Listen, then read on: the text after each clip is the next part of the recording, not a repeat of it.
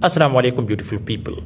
Today in this short video lecture I will discuss how to read raft foundation drawing. Therefore, if you need structure drawing, structure design for foundation, beam, column, slab for any type of building, so you can contact me on this WhatsApp number. I can help you if you are anywhere. Let's start guys. How to read raft foundation drawing. Guys, you can see this is the raft section. Okay. So these two are columns. This is a column and this is the second column in this section. First of all, guys, you can see we have 3 inches PCC, plain cement concrete, which ratio should be about 1:4:8. You can do it 1:4:8. Okay. Next guys, you can see with the thickness of 3 inches. Next guys, you can see the depth of the raft is 1 feet and 6 inches, or you can say this is 18 inches. Depth of the raft is 18 inches. Okay. Next guys, come to its steel reinforcement details. So guys, you can see this is PCC 1:4:8 ratio. Okay. Now you can see steel reinforcement details as you can see at the bottom. Okay. We have guys here 3 by 4 inches dia bars with the spacing of 6 inches. Okay, so 3 by 4 inches means this is 20 millimeter. Die of steel is 20 millimeter for main bars and also for distribution bars. Guys, you can see these marks can show main bars and also distribution bar. Okay, which steel reinforcement detail is given. Okay, I focused the camera. Next guys, here why the spacing is minimum 6 inches, because here we have a column, so there is a structure load on the raft foundation. Here when you come to the center, so here guys you can see main bar and distribution bar dia is same like this one, which is 20 millimeter or 3 by 4 inches with the spacing of guys you can see with the spacing of 18 inches, because the structure load is not applied on the center. Therefore, the bottom bar spacing is main bar and distribution bar spacing is 18 inches.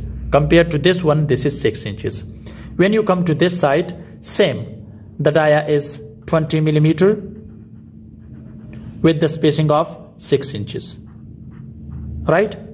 So this is the first point. Now guys, I will also discuss its extra bars. Okay. So now come to the top bars. Guys, you can see the top bars dia is 3 by 4 inches, which is again 20 millimeter with the spacing of 12 inches. So therefore, the bottom bar spacing should be minimum compared to the top bars. Okay.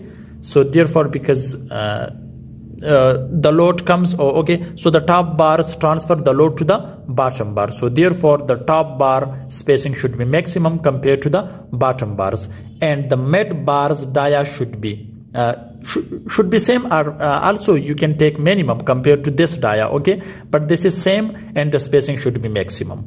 Right? Now guys, come to extra bars. As you can see guys, this is the extra bar here guys, you can see. Okay, which is 8 feet. Each side should not be less than 4 feet. Guys, you can see from here to here, this is 8 feet. Okay, it should not be less than 8 feet because these are guys extra bars. Okay, so extra bars are very important. Also you can see here, but in many raft foundation I saw they just sometimes they don't provide the extra bars, but if they provide, so this is about 1 feet or 2 feet, so it cannot support the structure load. So therefore the extra bars should be each side minimum 4 feet. Okay, but this is 8 feet. You can also take about 6 feet, but this is the best design for raft foundation. So guys, this is a short video which I've discussed the front of you how to read raft foundation drawing. Guys, you can see here. Now come to its notes. Okay, so what are the notes? So the notes are these. Let me focus the camera for you people.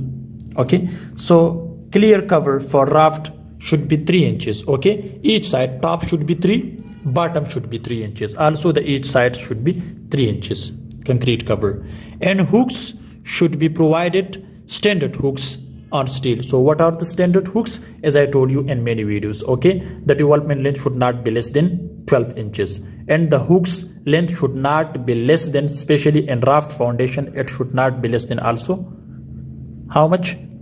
It should not be less than 9 inches. Okay, each side it should be 9 inches, the hooks. So guys, this is a short video which I have discussed the front of you. So if you need structural drawing or structural design for beam, column, slab, for any type of building, so you can contact me. So thanks for watching. See you in next video. Goodbye.